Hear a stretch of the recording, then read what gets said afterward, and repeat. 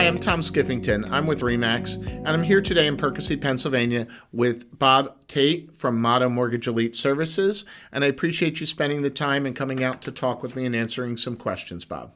Thanks, Tom. Very much appreciate you having me here. How important is it to have good credit scores when somebody applies for their loan? It's really important. You know, the credit scores impact your everyday life.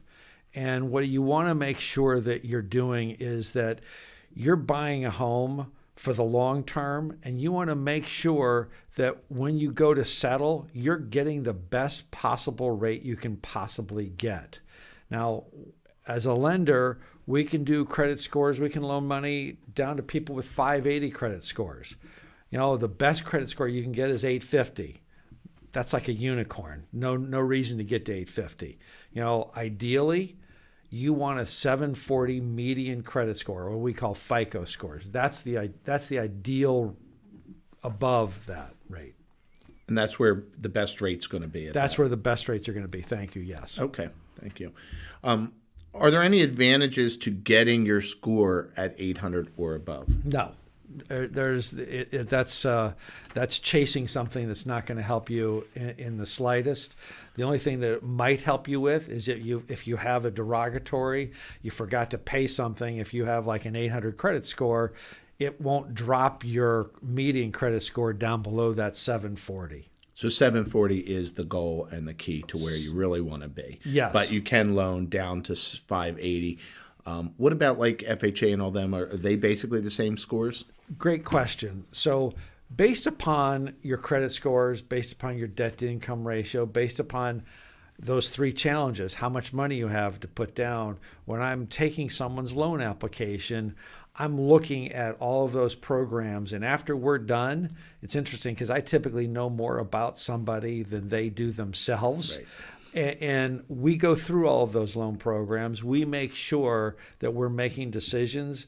It's together, and it's my job to give my borrowers, the best information that they can have to make the decisions. So FHA, depending upon where they are, down payment, loan to value ratio, relative to the down payment loan to value ratio, what their credit scores are, and how much money they have to put down. As well as another factor that falls in is, can they get gift funds or seller credits? A client wants to improve their credit score from 700 to 760 before buying. What would you advise? Again, pull your credit as quickly as possible. Find out what is on your credit report to make sure that you have no surprises there.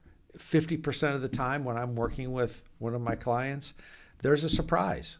They don't know. I did a loan last week. This guy's a CEO of a major firm here in the Philadelphia area, and he had a medical collection for $700+. Had no idea.